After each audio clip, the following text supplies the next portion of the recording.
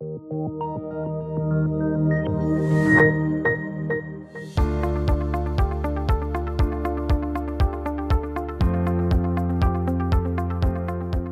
to the C-Suite at the Open video series with TMX Group. My name is Sophie Vanout, head of TSX Company Services, based out of Montreal.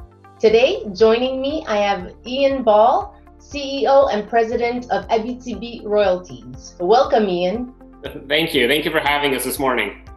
You're very welcome. So tell us about the industry in which you operate at Abitibi Royalties.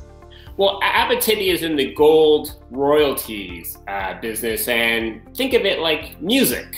Music has royalties, and so do gold mines. And so we get a percentage of revenue for every ounce of gold that's produced. And then it's up to us to reinvest those dollars in order to compound our shareholders' money.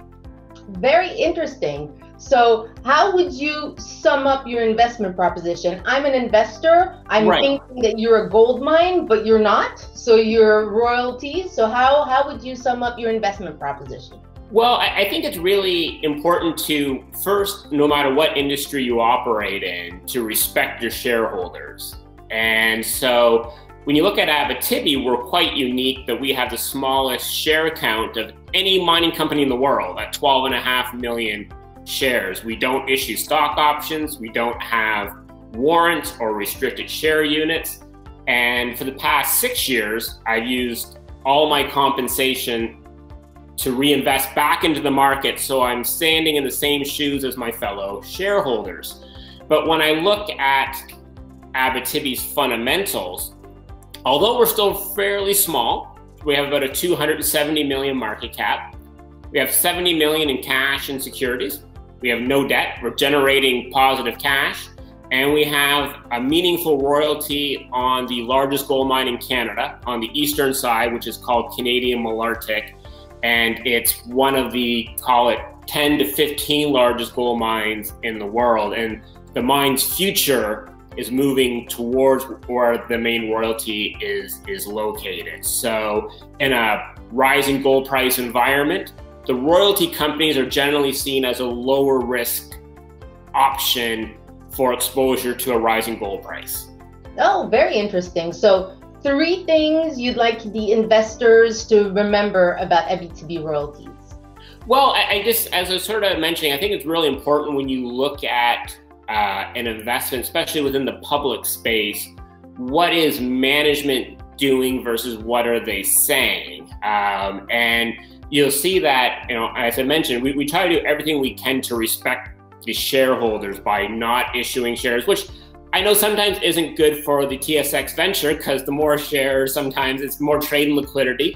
But like I said, we try to do everything we can to view our shareholders as partners in the business. And whether the gold price is up, down, we try to run it like a business, we don't make our decisions based on what the gold price is doing on any given day.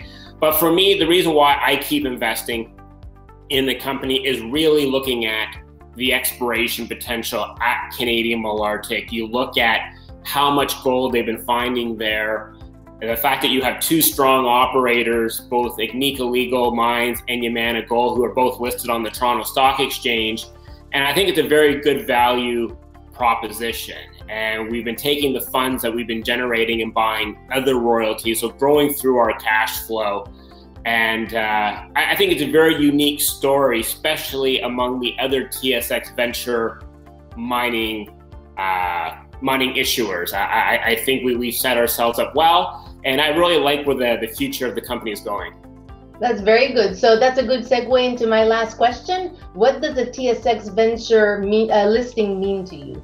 Well, the TSX and the TSX group and the venture exchange has always had a very high degree of credibility. And I think for a small company like us who's looking to access the public markets, it's very important to have a partner like the TSX venture where you have the credibility factor, but the exchange also, by dealing with smaller companies, understands the financial and the administrative burden of being a public company. And so being on the venture allows you to weigh those, access to public, but not in a way that it's burdening the company to an extent that it doesn't make it feasible. And I would contrast that with being a public company in the United States, where it's almost impossible to be a small publicly traded company in the US because of the costs associated with it. So the venture does, I think, an excellent job.